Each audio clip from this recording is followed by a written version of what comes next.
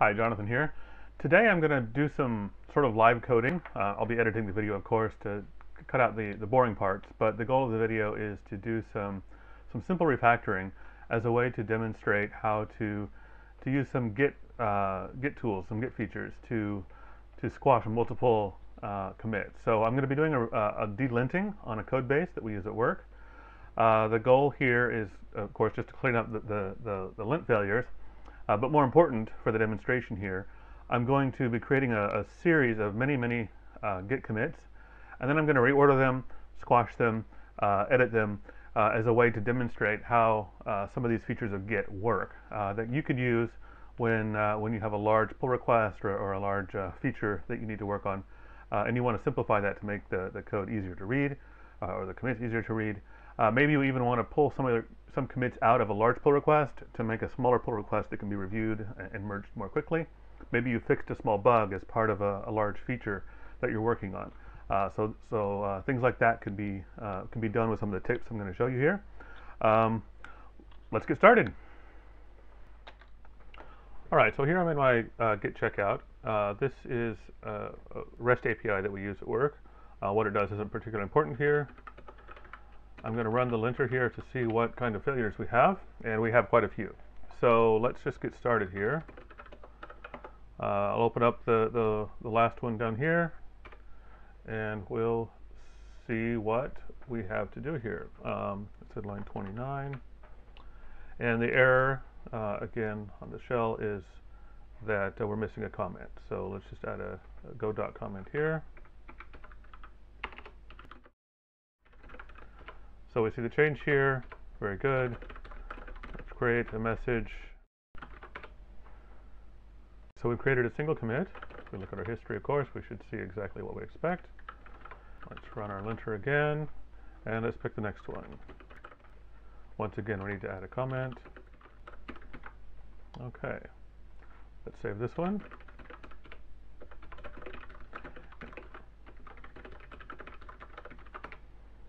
Now, if you'll notice here, there's a way that we can simplify this code. I just happened to notice it, of course, as I'm doing this, but most of this function is not needed. I'm going to simplify this. That does exactly the same thing, but it's not really part of adding a comment. So I'm going to make this as a separate commit.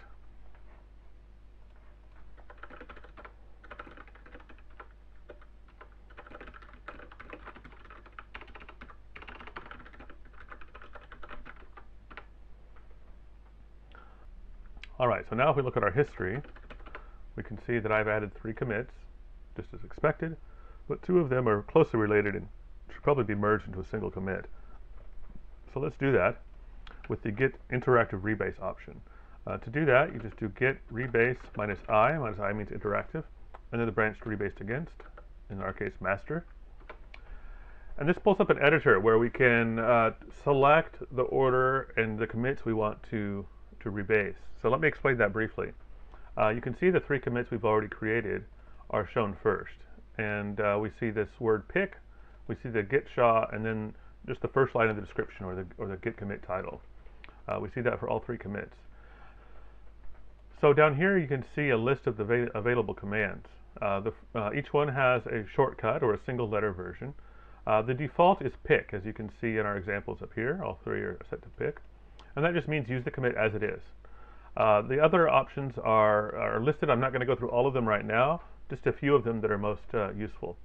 The one I'm going to use right now is F, or Fixup.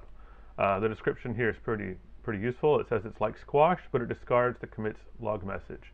So what I'm going to do here, I'm going to come up to the second commit, and I delete pick, and I put F in its place. And what that means is it's going to fix up this commit into this commit. And as we just read, that's like squashing it, but it discards the commit message. So this will be as though I had just created both commits at the same time with a single message rather than creating 2 commits. So once I've done this, once I have this ready, I just save the file. And now if I look at my history, I see there are only 2 commits. And let's look at this one in particular. We see that it has 2 lines changed. exactly as though we had created them as a single commit in the first place. So that's pretty handy. So let's keep going with the next one. All right. This one is missing a comment also on line 16. So let's add a comment. And let's save that.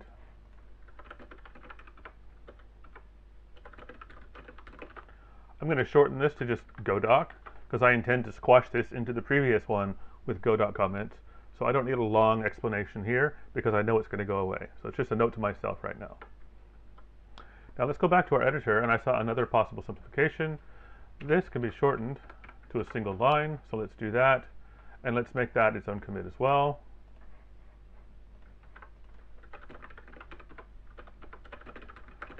Again, it's just a simplification. I already have a simplification commit. I'm going to squash these together in the future, so I'll make a note to myself as so.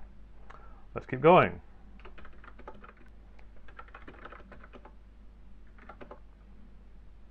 Another missing comment on line 20.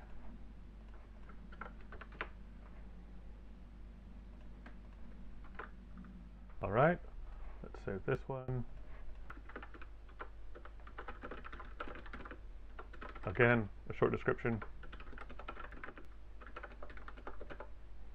You can see this gets quite repetitive. I'm going to zip through some of this.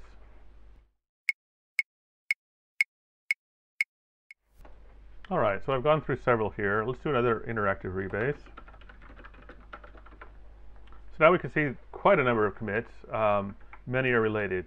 So the interesting thing here is that you can actually reorder these lines as well. So I can copy this, copy that, and then I can move it up here beneath the other code simplification commit. And if I change that to F as before, this commit BF1 will be merged into 9EC. Everything else will remain as it is. If I run it again, you'll see that F commit has now been squashed. Of course, the SHA changed here as expected. Now I have all of these that are related but belong up here. So let's do the same thing. Let's copy all of these. Move them up here. And then let's do F on all of these in a row. Now if we look at our history, we have once again only 2 commits. If you'll recall the 2 code simplifications I did, they both show up here in the single commit. And if we look at the details of this commit, we'll see quite a number of comments that I've added. I hope that's clear. Let's keep going.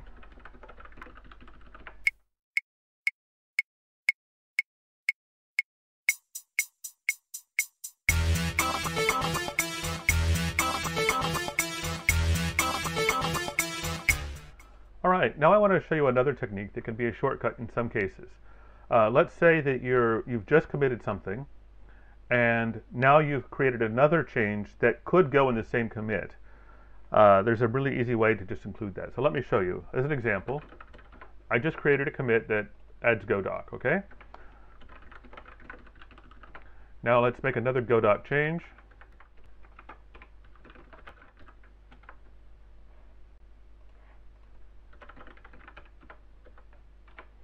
Now, rather than doing git commit as I normally would, with a new message, for example, I can append this to the previous commit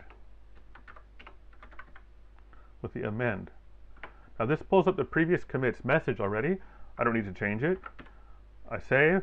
Now if I look at the previous commit, you see that it has 2 changes in it already. So git commit amend is analogous to the fixup option in the interactive rebase. So let's continue. So our linter now returns no errors. So let's do a final cleanup on our pull request.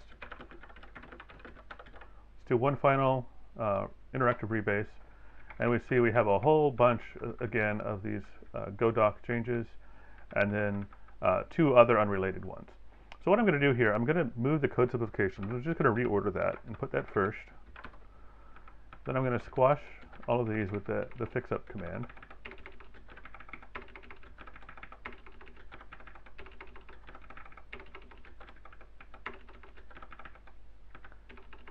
Now I'm going to move this one out of the way. I'm going to put it up at the top as well. So we should have 3 commits. Notice they're not at all in the same order that we started in. The end result should be 3 commits, code simplification, rename Firebase variable, and then the go doc stuff. Let's see if this squashes correctly. No problem. So now we see our 3 commits. We're ready to push this up for code review.